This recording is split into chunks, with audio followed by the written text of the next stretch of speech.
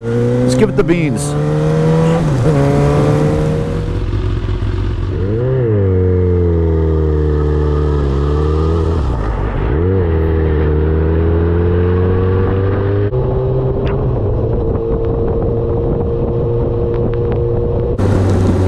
TG MotoRider on my GSX 1000.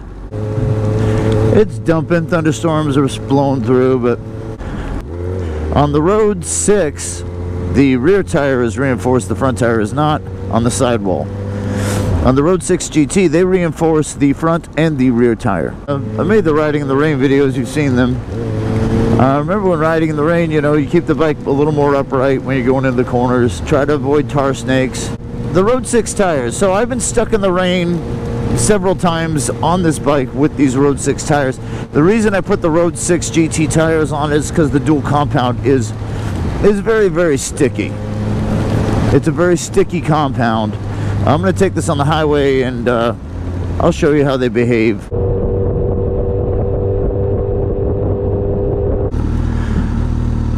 If you are a fan of my channel, you know I ride every day. Rain or shine, I ride in the wet all the time. And I knew I'd be riding this bike a lot because, you know, this sort of replaced my V-Strom, which got totaled. I got hit from behind on the highway. So I got this GSX 1000. So far it's been a really good daily rider. It's got ABS, it's got 3 traction controls and all that. Alright, we're going to go on the highway now. If you look at the tread pattern just reeks of it moves water. Michelin 2CT tires are generally pretty good. I've got the 2CT pilots on my Ninja ZX14. I've got the Michelin Commander 3s on my Thunderbird. Michelin seems to have dialed in the 2CT sticky compound pretty well. I'm sort of a fan of Michelin. I have had Shinko 777s. I've had 4 sets of those.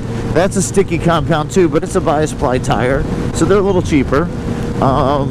This is a radial tire, so it's got steel belted radial. Kind of makes things a little stronger, more puncture resistant and all that. This bike's not super heavy. This bike's only 475 pounds. So I like to pretty much do the speed limit in the rain. I kind of chill out. I'm not one of these guys that likes to pop wheelies in the rain and barrel down the highway. I'm a daily rider. I like to keep it safe. But these tires are really, really grippy. Really grippy overall. I mean, they're moving the water.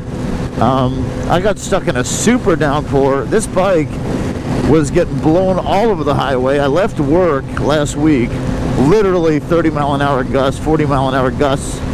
The wind was hitting me from the left, and it was knocking the bike all over the place while the rain was dumping. And I gotta tell you, it was still pretty steady. I mean, it was sticky. The bike was having trouble holding its line, but that's because it's a light bike. But the tires did not slip, even with the bike getting knocked around in the wind. These tires, I gotta tell you, they're really quite good. I mean, the Michelin Road 6, yeah, they're expensive. Yes, they are. They are expensive. Oh, there's more lighting. Great. They are expensive, but you know what? It's kind of worth it. I mean, what's your life worth? You know, if you're gonna ride every day and you're gonna ride in the rain. Okay. What am I in a Star Wars episode? Was it The Mandalorian? That thing's talking to me.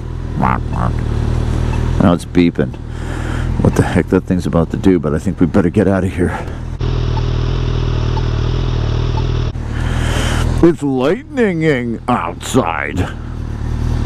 Listen, if there's rain, and rain is the noun, it is raining.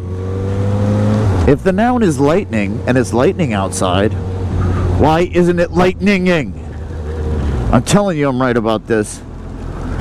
It is lightninging outside. It makes total sense. It makes total sense. See, look, I'm cornering. It's very nice. No slippage.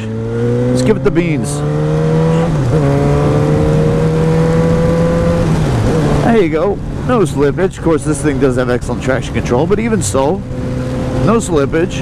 It's a good bike overall, but when you pair this bike with these tires, it's a really good combination when you add the traction control and the anti-lock brakes. Where it's a little wet, but none the worse for wear. My little bluebird.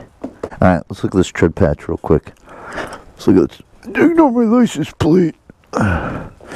See, it's very, very busy. You know, these grooves are so deep, and they put them in so deep so that as the tire wears down, they all wear down evenly. It's still going to disperse the water, even after thousands and thousands and thousands of miles. But you see, it's very busy. And the Road 5s were like this too. But this rubber on the side is like 30% softer than this rubber. So that you have really good sticky grip on the corners, even in the wet. For the most part, really good tires, man. They remind me of the Road 5s the way they feel, because they're one generation forward from the Road 5s. I think what makes these a little bit different is I think they advanced the tread patch. They advanced some of the grooves down the sides a bit more. So you have some grooves when you're cornering. So these give you a little more water groovage on the side. And reinforced sidewalls on the front and rear on the Road 6 GT. The regular Road 6, only the rear gets reinforced. The Road 6 GT, the front and the rear both get reinforced. Anyway, that's my review of the Michelin Road 6 GT tires. I highly recommend them. They've been great, even through the cold. You know, I bought this bike in the winter, and it's been wonderful. These tires have been fantastic in the cold. They've been fantastic in the wet. Like any tire, let them warm up if it's cold and wet outside. Don't just start doing whatever you want. Anyway, great tires. Obey the rules when you're riding in the rain. You know what to do. Take your time. Don't be in a hurry. Don't do anything stupid. You'll be fine. But these Road 6 tires are great. Get them for your bike. And there is definitely no sun today. But there's plenty of lightning out because it's lightninging outside. Conversely, if the noun was raininging instead of rain, if we called it raining, it would be raininging. TC MotoRider signing off. I love this bike. I really, really, really love this bike.